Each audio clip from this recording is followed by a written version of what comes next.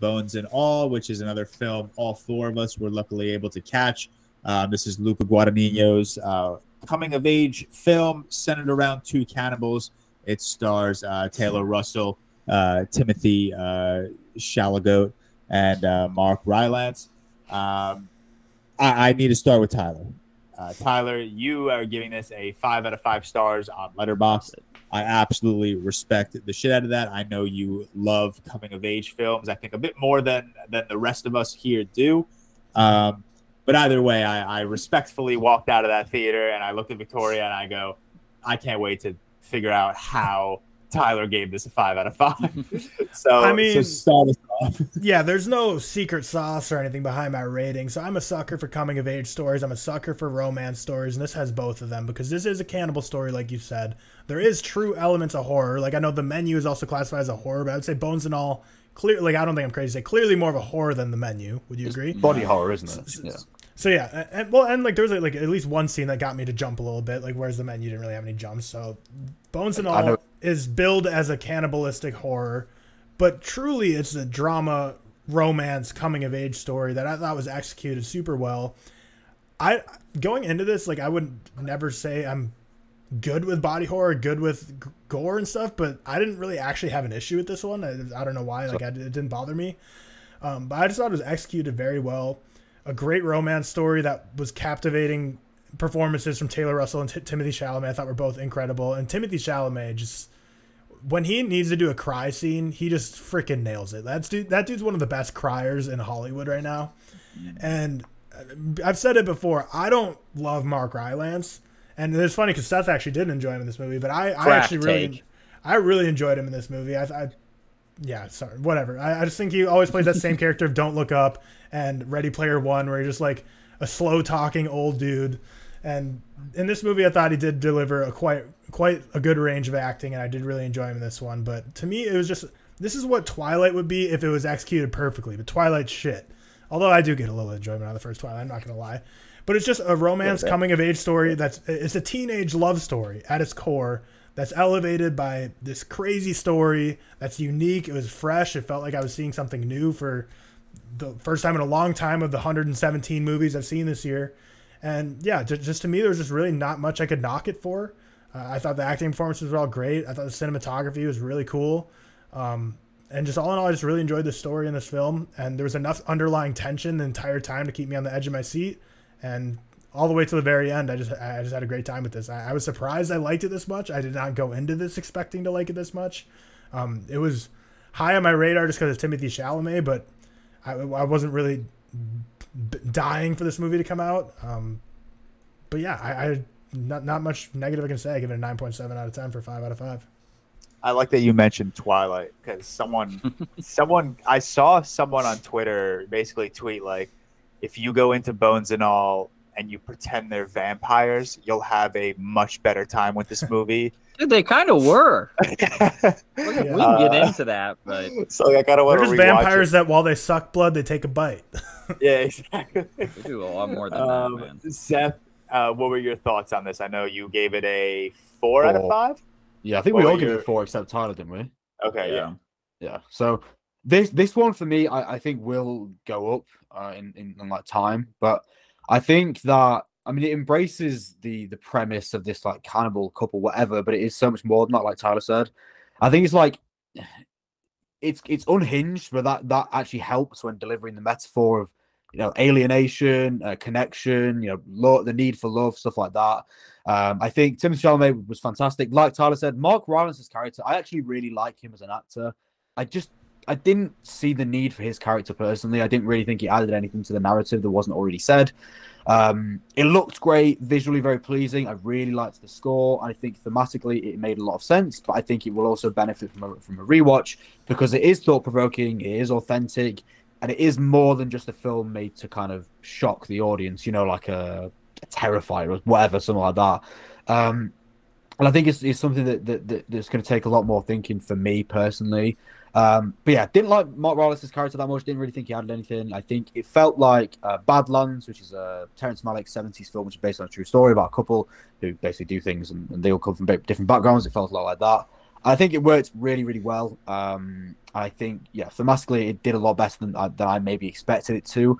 Just because I haven't actually seen, I don't know how to pronounce his last name. Is it Guad? How do you pronounce his last name?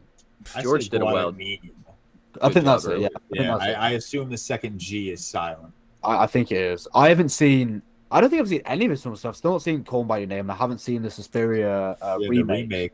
That's the one I thought you were talking about at first. I'm gonna watch that because I've only seen the original, so I didn't really know what to expect. But I know that a lot of people hail him as like this, an incredible director. But yeah, I really liked it. There's a few things I didn't like, but I can imagine it going up. I give it a 4 or 5. I will say, the gore and stuff didn't really bother me. I actually thought it might be a little bit worse from what people are saying. However, it's probably not for everyone because there is a few scenes, like especially like the end scene, where it does get a bit, like quite a lot, and I can imagine a lot of people wouldn't like that. But yeah, I really enjoyed it. I didn't enjoy it quite as much as Tyler, but I think it will go up to maybe like a 4.5 in the future, let's say. But yeah, really enjoyed it. And Cam, another 4 out of 5 star rating from you? Yeah, and it's so like we just talked Glass Onion, right? And I enjoyed Glass Onion so much more than this movie. I don't think I enjoyed this movie, but I do think it's very good. I think there's a lot of very good parts of it. This is one of those where I made a video the other day of like 5 movies that I think are really good, but I don't necessarily love. I don't know if I'll ever rewatch this, and it's not the gore necessarily. It's just the idea that they're eating people, and it's like this is disgusting me. And I don't think you love. I don't Fresh. know. I know. Fresh man, is but like it's not. Fresh Is like Fresh was not I can like this. Yeah, I Fresh can is not take like my mind away from it because they're eating like a piece of meat, and you're You know- like they're like it's a human, but this like you have to cook people, Fresh. right? For any cannibal listening. Yeah. For any cannibal listening, can you just munch into someone? You'll die, right? Like you can't eat raw meat like that. It's a great question. I That's the answer to. I don't know.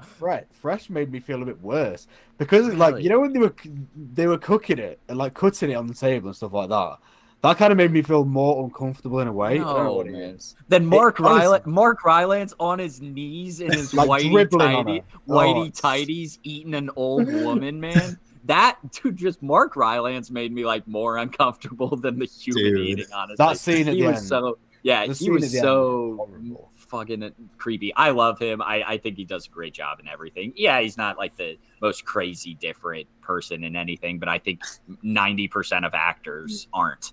But a couple things like aside from the eating of people, I think it was a quite slow movie, and I'm not gonna say I knock it too much, but maybe if someone can agree with me, I won't feel as bad considering I watched this at like 8 p.m., which isn't late, but that's when I put my son to bed normally, and then I just kind of lay in bed and I'll fall asleep. But this time, put him to bed, went to a movie, and man, I was struggling to get through it, and I think it was just a very slow burn for maybe when I'm tired, so maybe I shouldn't have done that. Do you think that influenced your ranking a little bit? Maybe, but I'm gonna say it doesn't, but maybe, who knows? But yeah, like I said, who knows? I also don't think, I don't know. I like coming of age movies a lot. I love The Edge of 17. Like Superbad's a coming of age. I can't think of any others right now because I'm an idiot. But Ferris Bueller's Day Off. Ferris Bueller's Day Off is great. Moonlight. Moonlight's so damn good. I love coming of age. Maybe not as much as Tyler. I don't think this thing, like, I don't know. I feel like what's her name? Carrie Russell. Marin. Taylor Russell. Thank you, Marin. I don't think she was any better or worse off than at the start of the movie.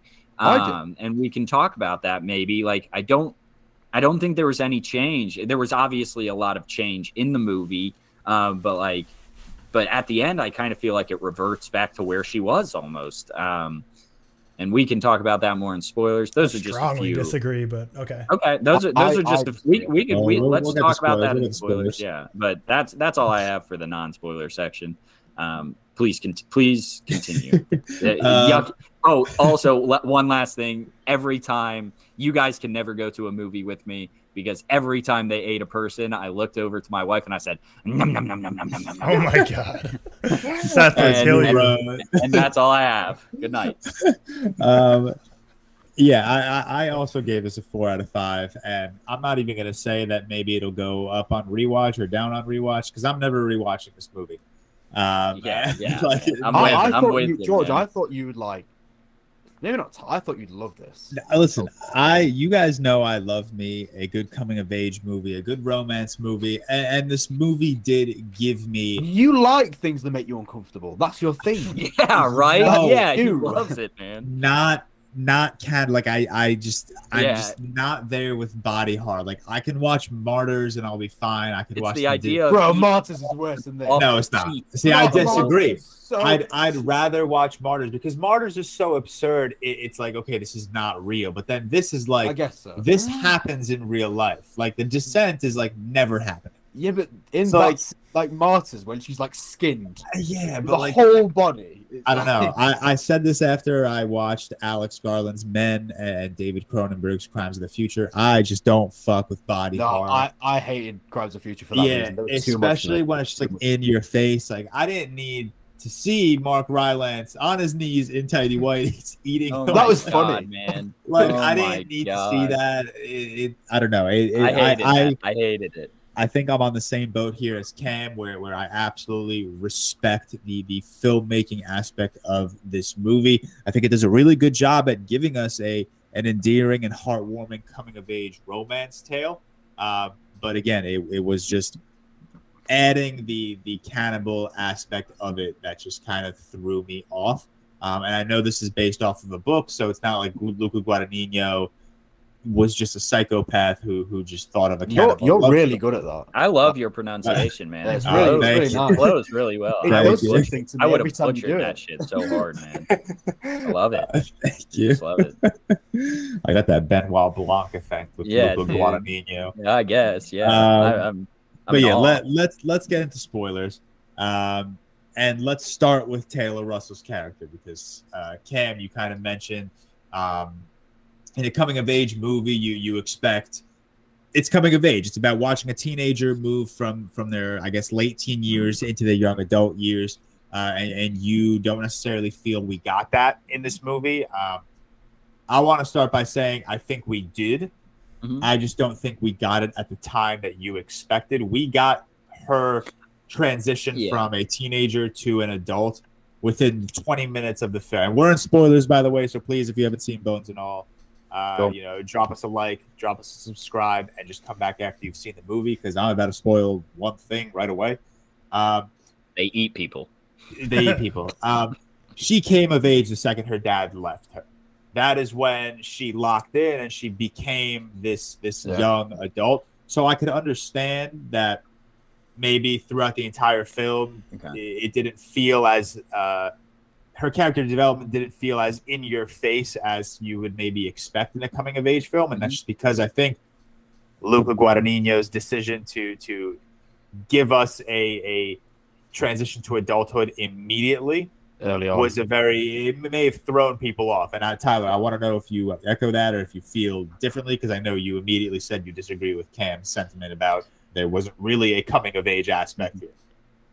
I get where you're coming from, but to me, coming of age can happen at any age. It's all about how you change your perspective. And for me, it starts off with her dad leaving her, and she's desperate to find a sense of belonging because she feels like an outcast. She feels like she's like, what I am and who I am as a very person means like my own father's leaving me and wants nothing to do with me. So then immediately her first mindset is need to grasp onto the next parent, need to find my mother. That's all I can think of. I'm lost. I need my mom. Drives all the way across the country to find her mom. Finds Timothée Chalamet and gets solace in him. And the whole movie is her coming to terms with who she is and what she's becoming. And then she meets her mom, and obviously that goes very south and different than she expected. And her mom's basically like, you need to die based on your beliefs. And then she finally realized that at that point, like, obviously it's weird because it's a cannibal thing, but it's like, she's like, okay, I'm starting to cope with who I am. And that's why I was interested that Seth didn't like Mark Rylance's character. Because I feel like for me, Mark Rylance's whole theme in this is that he's her past, and he kept coming up, and every time she felt comfortable with who she was, felt like things were coming together, Timothée Chalamet, Mark Rylance would come in, remind her of who she was, who her past was, be like, you can't escape who you are, you got to come with me, like, let's go eat some people, which she still obviously has to do, but I feel like him just continually coming up was just her past that just was never able to escape her, with her father leaving her, her mother being literally crazy, and everything just felt too good with Timothée Chalamet. So I felt like he just kind of threw in some good wrinkles into the plot. But to me, I don't know. I just thought the coming of age story being that she just didn't have any sense of belonging at the beginning, and by the end, she was able to come to terms with who she was. And because at the end of the movie, she's basically on her own at that point.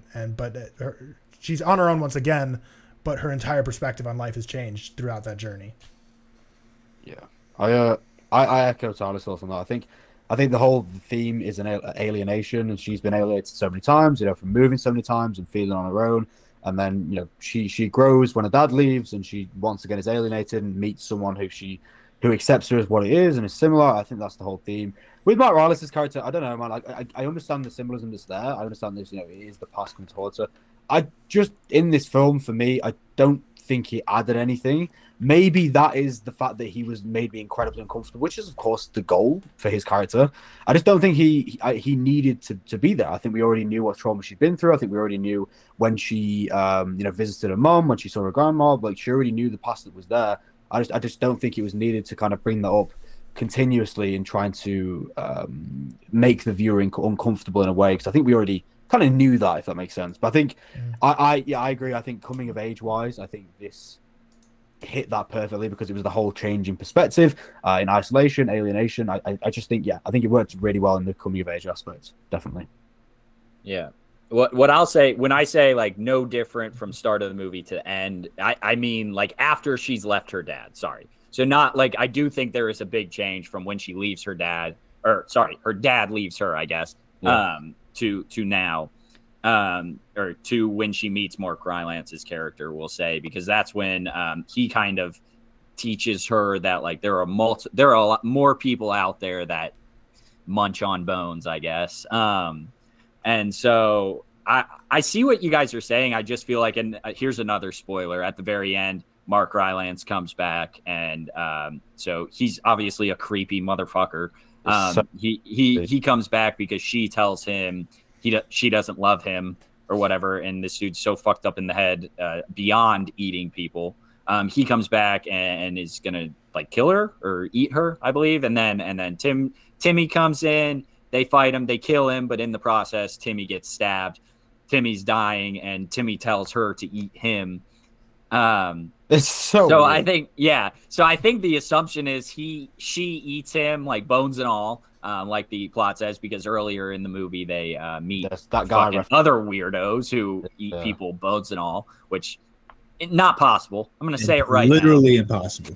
Quite literally impossible. I still don't know if they were talking literally anytime they talked about that anyway, so I still think it might be more doesn't matter. Maybe she just ate him and then got rid of the bones or whatever, because she does clean it all up. And at that point, I'm kind of like, yeah, she's grown in who she is, and maybe maybe the solution is she's accepted that she's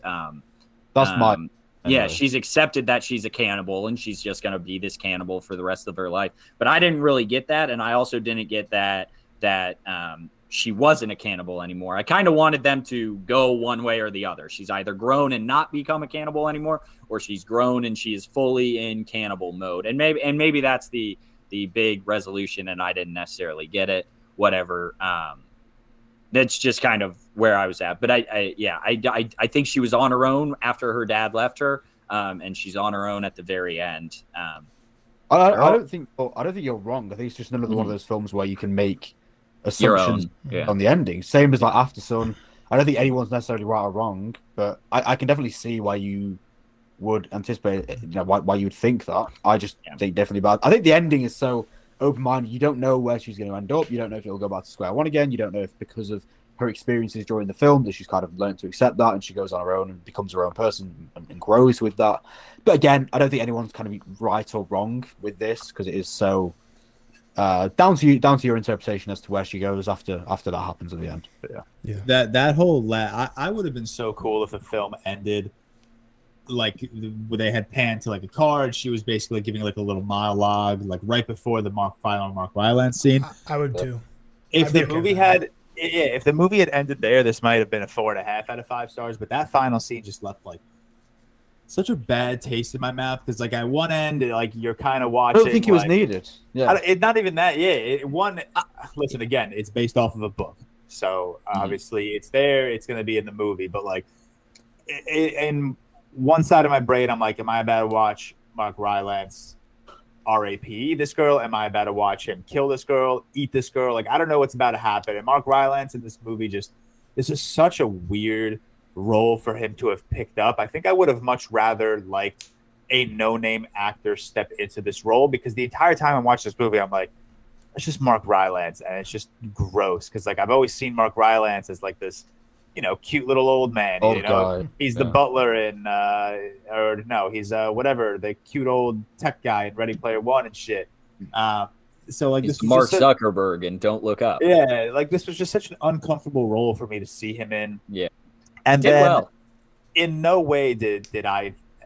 And listen, I'm no cannibal, but I didn't see Timmy asking Taylor Russell to eat him as like an expression of love at all. I thought that was just like it felt like something that was supposed to be like oh, that's cute, it's like a rite of passage, blah blah blah. I was like, this is gross. Like, you're literally eating someone you love. One of the first rules of the movie was never eat an eater. I don't know. The whole final scene left a bad taste in my mouth. And then I honestly didn't think Timmy even died based on that final shot. She was munching him. I thought maybe big time. So what the fuck was that last shot? I thought he like somehow survived. No, that was earlier in the movie. It just came back to that moment where they were together and they were in love. That was like when they were. I forget where they were, but they were in this like pasture, like Nebraska. And they were sitting together, and they were in love. Okay. And so it just went back to that as like, this is a nice moment in their life kind of thing. Yeah. The whole final sequence was just that. It felt very out of place. Yeah, what's interesting though, because I mean, I know Seth and I are in the minority here. It sounds like in terms of not being as bothered by the gore, but I feel like this is a movie that if you're going into expecting like a cannibalistic gore fest, and again, I think Cam and George probably disagree, but I think you might be like disappointed thinking like you wanted more, because it is heavy on the romance drama side. Whereas if you're going into this for like a coming of age drama romance, you're going to be disappointed at the amount of cannibalism in it.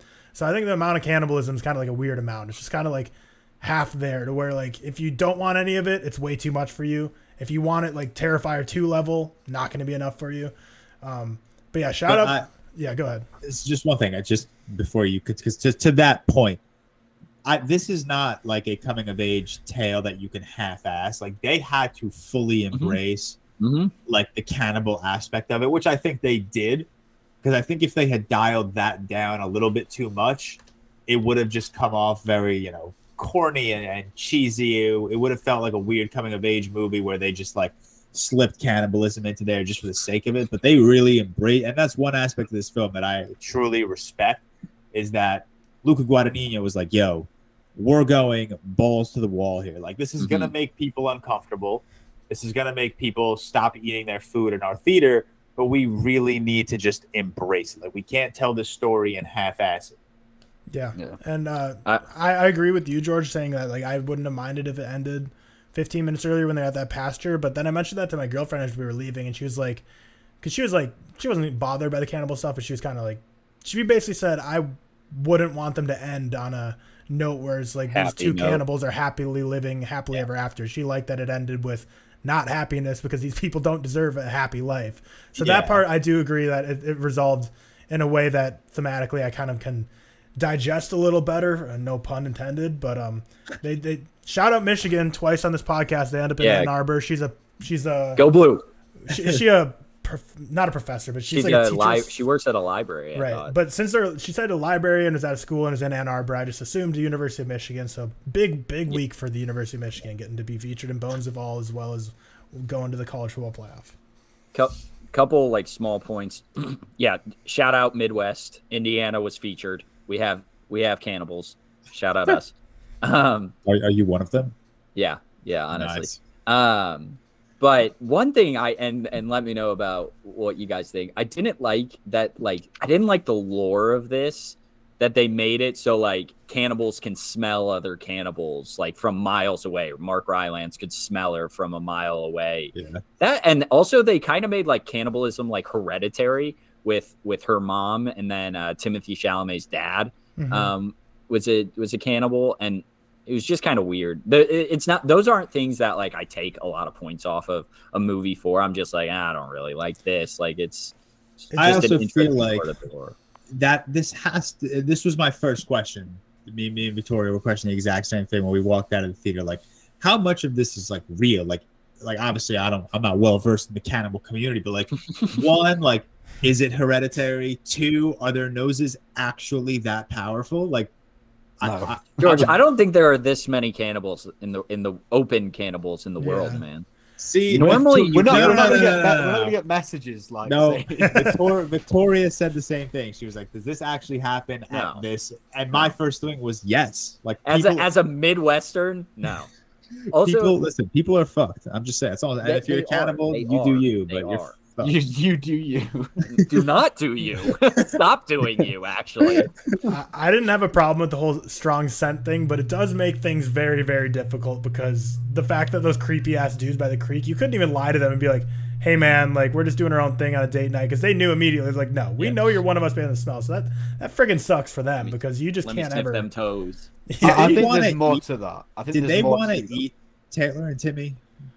I don't know, but I think they were definitely not gonna do good things. Like, I don't know what they were trying to do. They're gonna kill him, kidnap him, do worse things than that. But it definitely didn't seem like things were gonna end well if they stayed. Yeah, that's what I figured. I think they were just creepy, and it made every other cannibal look creepy except Timmy and Marin. God, I keep forgetting her name. Taylor, right? Where is Marin coming from? I thought it was Erin. No, it's Marin. It is Marin. I think it's Marin. Don't they call her like Mare? But, I mean, they call her a couple of things in the movie. Yeah, she has multiple names. All right. Any final thoughts on Bones and All before we move on? Cam, I mentioned this. I mentioned this prior to the pod, and I said I'd mention it during just when it starts. And she's a high schooler, obviously, that moved to this town, and then she goes there for a sleepover. She sneaks out of her house, goes to a friend's house for a sleepover. Leaves the window open. Yeah, and then she's under like a table with a girl, and I almost thought they were gonna have them kiss or something. I did. Like she's looking at her like she's in love. No, then you realize she's smelling her. Yeah, that's what you. Yeah, exactly. And then like she gets new nail polish, and she shows Marin the new nail polish, and then Marin just bites her finger off basically, and I'm like. I was like, "Whoa, what the fuck is going on?" That's when the movie just kind of starts rolling. And her. Oh, another point I really did not like a whole lot. This movie had a ton of exposition through her dad's audio recording, like explaining her childhood basically. And I'm like, this doesn't sound like a real thing that a person would say. It just sounds like exposition to get you through the movie. But again, that's just something I didn't like. Also, it's not a huge deal. But just one thing about those tapes, like he is in those tapes, he's obviously admitting to a ton of crimes, and he is just relying on his her daughter breaking. Like you got a lot of trust in someone that you just left. Yeah. I don't know how much he cared about his life at that point, though, knowing that his wife went crazy and that his daughter's also that way. I kind of took it as he's just like, you're on your own. I'm going to go just drink liquor until I die. Yeah. All right. We'll wrap our Bones and All review there. If you saw Bones and All, if you're following this podcast episode on YouTube, let us know what you thought of this movie. Once again, Tyler, 5 out of 5. Myself, Seth, and Cam, all 4 out of 5s. With 81 out of 100. Don't rope me into your shit. Oh, my. Cam very specifically asked me to say that he abides by 5 out of 5 star supremacy.